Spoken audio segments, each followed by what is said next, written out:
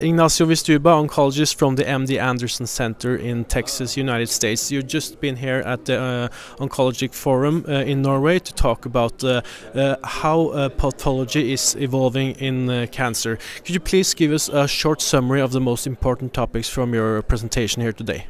Sure, thank you. I'm actually a pathologist and work in the translational research to identify biomarkers to actually how we can select patients for better treatments. And I work particularly in lung cancer research, and that has changed a lot over the last 20 years with molecular and now immunology analysis of the tumors from the patient to try to select the best treatment options. And one thing that we have learned is that actually pathology using computational tools can help.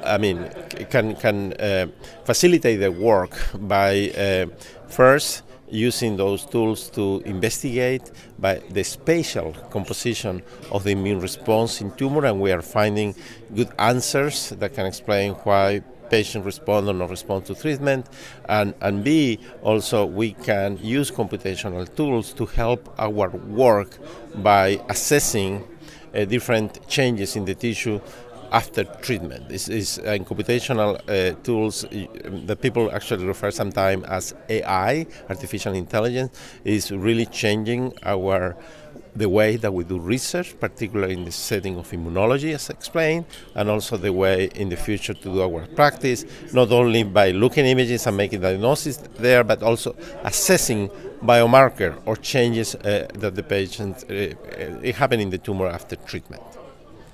How much will this impact the future of cancer treatment? I think that's going to impact a lot because we are learning by different tools, and computational pathology of the tumor is one of them, but also we have a lot of artificial intelligence data from the imaging from the patient, from the CTs, from the other form of imaging. We have also learning to data science approaches, how to capture clinical information from the clinical chart, and all those are going to help us to model better how to treat patients. So in the future, what this concept of artificial intelligence, in my opinion, will be up to going to be available for doctors actually when they see patient, because they're going to do a multi-parametric analysis of the patient based on the clinical features, based on the imaging feature of the CTs and other images, and also from the characteristic of the tumor. Just a short last question. You've talked here today to many of the greatest oncologists here in Norway. What is your best tips to get started doing this in their clinical everyday life? Yeah. I'm going to focus on the pathology, which is my field of work. It's basically to pathology department to adapt digital pathology, which means scan all slide produced in the laboratories and store those images in a clever way that actually can be identified in the future, and then many actually clinical pathology, we may use those digital images to do daily activities like diagnosis.